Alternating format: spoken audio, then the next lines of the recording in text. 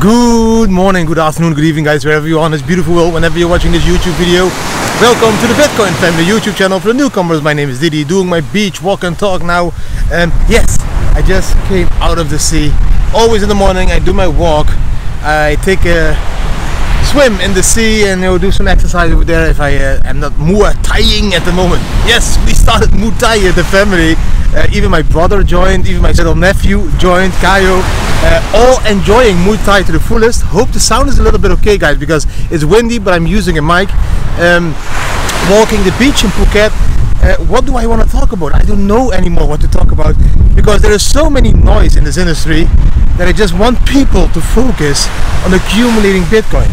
Like, I even read an article this morning from Goldman Sachs that they think it's positive what happened to FTX, because of that they now start to buy into cryptocurrency companies that are in liquidity problems.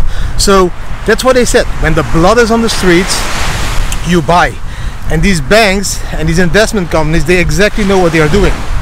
So yes, this whole noise that was created because of FTX collapse is creating a lot of noise for the retail investors like you, me, and many other out there. But for the huge investment companies, they see this as, wow, opportunity, buy. They will be stressing out these companies. They will be forcing them to sell their stocks for low prices, because you know they have problems. And that is how the mindset differs from huge investment companies to normal people. Like normal people, they work really hard to be able to pay their bills. That is how people see their money. They see their money as a tool to pay for bills. Look what a beautiful Thai structure over here. Really nice. Thailand is amazing. On the beach. So these poor normal people, they see money as something they need to use to pay bills. And then we have this middle class, huge group of middle class people. They think that money is there to create some credit, so they can loan even more money to buy stuff they normally can't afford. That is what the middle class people do, you know. They just make a good job and they use their money and they save the money, and then they will use that money as collateral, or a house as a collateral, to loan more money, and then with the loan money they will buy stuff they normally can't afford, and that cycle continues. And then the sharks, the rich people, they see money completely different. They use money to make more money. They use capital to make more capital.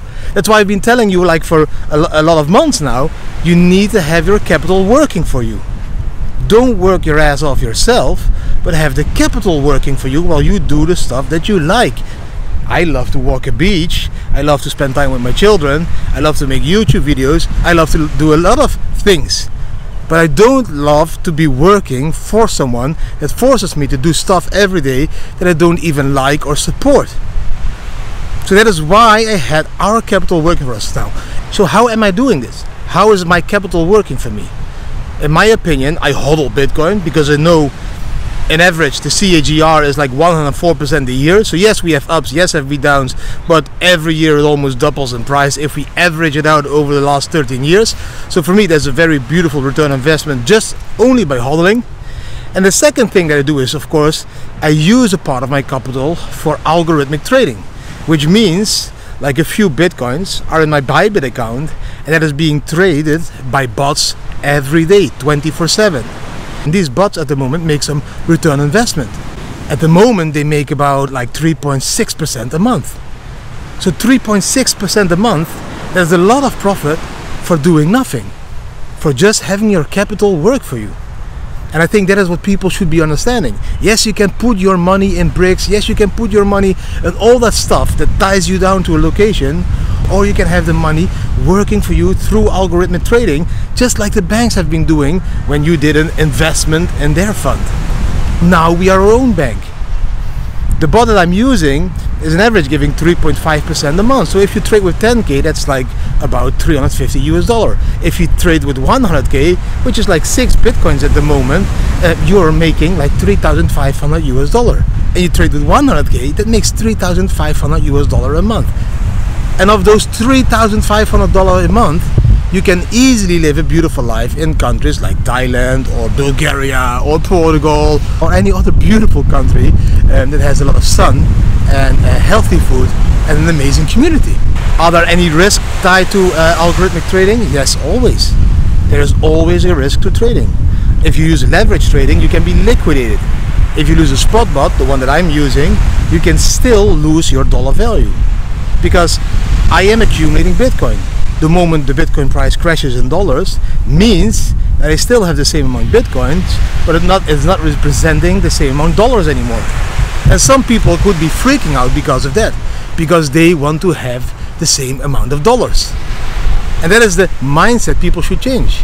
It's not about accumulating dollars, it's about accumulating the best money out there that will be yours, unconfiscatable, censorship resistance, and many other attributes that I like about Bitcoin. And I want my kids to have a beautiful future, so I want to save as much as possible Bitcoins for my kids' future. So I should be stacking sets. And if you think that stacking euros or stacking dollars is providing a beautiful future for your children, you should be stacking dollars or euros. I just don't believe it. I just don't believe it. I only believe in Bitcoin at the moment. That's my currency, like I've been saying many times now.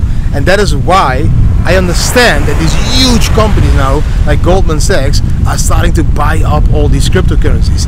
They know that Bitcoin is here to stay. And how do they know? Because of the FTX screw up, for example. Yes, they screwed up hugely. Yes, it was over the news hugely. Yes, billions of dollars are lost. And what is Bitcoin doing? Bitcoin is still the king. Bitcoin is still being that currency out there that does what it does. It makes a new monetary system that is accessible for everyone out there, and even the price is not that hugely influenced by the whole FTX screw up. It's hodling. It's hodling around 17,000 US dollar. So these sharks, these huge companies, what do they think? They're like, oh shit, we have a war, we have an economical crisis, we had Celsius, Luna, and FTX screw up. Wow, all that shit happened and Bitcoin is still there. Bitcoin is still doing its thing. That is what these institutional investors see. And that is why they have the mindset, aha, we need to multiply our capital. And how do we do that? By buying up those crypto companies now that have problems and that need a capital injection, and then we will turn it around and we will make shitloads of profits. And yes, they will be investing in Bitcoin like the countries are doing and companies are doing, because they know if Bitcoin is strong enough to survive all this shit that happened this year, then it must be really strong. And I think that is exactly what you should be thinking as well. You should not be afraid now because there was an FTX screw up, there was something happening over there, there was something with Celsius. Yes, all screw ups. Bitcoin is still doing its thing, guys. Bitcoin is still online. Bitcoin is still doing $1 trillion in transactions every month. Bitcoin is still above 16,000. It's around 17,000 even. So don't let that market fool you. When the blood is in the streets, you buy. Now, that was everything I had to share for today. I need to go and walk back because today I'm going to spend a beautiful day with the family in Patong Beach. We need to drive like 30 minutes to go there and show the kids all the discotheques and all the stuff as well, so that they find a little bit more parties. Now, if you did enjoy the video, give the video a thumbs up, share it with your friends and family, subscribe to the channel, hit the notification bell, leave a comment. What do you think about that mindset? Do you have the mindset of the poor, of the middle class, or the rich? Do you have problems with converting your mindset from the poor to the rich mindset of using capital to make more capital, not using your money to pay bills? Wrong way. Thanks for watching. See you tomorrow again. Bam.